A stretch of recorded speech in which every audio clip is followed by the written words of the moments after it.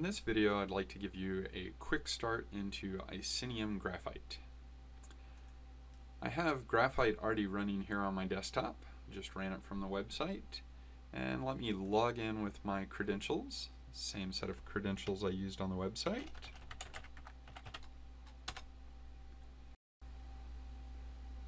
Alright, so let me go ahead and make a Hello World application here.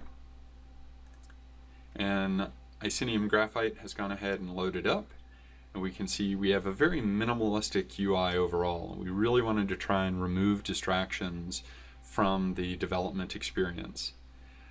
Over here in our projects, we can see, or in this project, we can see we have an index HTML, and then under scripts and styles, we have a main and a Hello World JS. These are the three files that really consist of this application. The Kendo dependencies up here, as well as the Cordova dependencies, are things that are just going to come along and provide the functionality that we need for the application to work. So let me go ahead and run this application. So I'm going to go ahead and drop down, and you can see I have the option to run it on the device or in the simulator. And I'm going to go for the simulator because that way you can see it.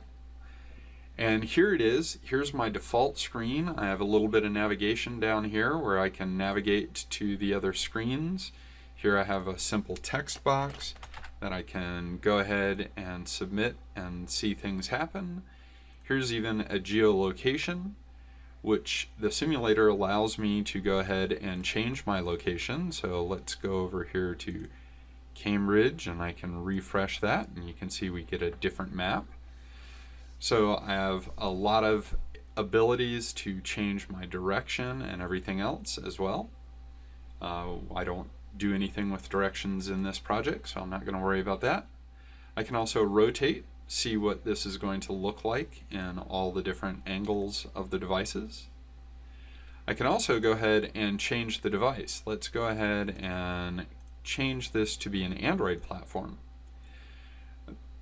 Now, first of all, you'll see that we have a very different look to the application, and this is what Kendo UI did for us. It went ahead and moved the navigation to be in the expected location for an Android device, and it changed the color scheme to look much more like a typical Android application. But we still have all the same functionality. I can go ahead and submit that. I can go ahead and look at my map. It's all nicely laid out for me. Now I can do this on a device too. Let me go ahead and just click to run this on a device. You see that the build is happening, and this is going to deploy all the bits out to my device for me, and I'll be able to see all the action there as well. Let me go ahead and take a look at what this looks like. We have the single HTML page with all the various dependencies here. The important ones for our coding purposes is the Hello World JS and the main CSS.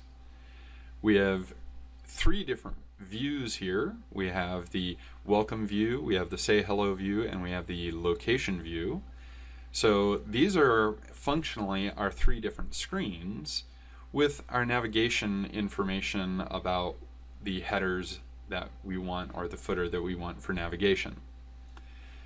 So let's take a look. One of the really interesting features that we have is called live sync. So in real time, I can make just a minor change, and this application running on my device and in the emulator, you'll have to trust me on the device side of things, well, I can come in here and make a small change. Hello, Mom. And once I push save, that's actually going to go ahead and get pushed out in real time to all my devices as well as the simulator, showing me that small change, to where now I can have a really iterative, quick debug cycle or look and feel cycle to get my UI to be exactly what I want, or the functionality to be what I want. Let's take a look at our JavaScript file real quick. So bring up the project again and look into our Hello World JS. Now, Cordova, you will call this on-device ready method as soon as the application is set up and running on the device. So from there, we go ahead and we get the location.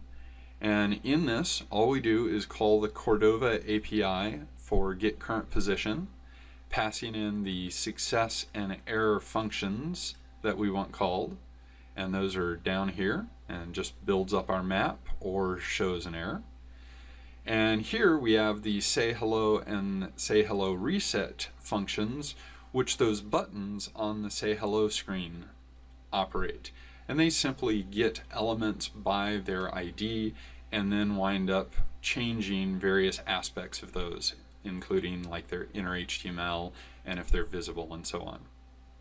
This was a very brief review of Icenium Graphite. I hope you enjoyed it. Please remember to give us feedback. We've made it very simple. Just go up to the top here and click on feedback, and we are anxious to hear what you think. Thank you very much.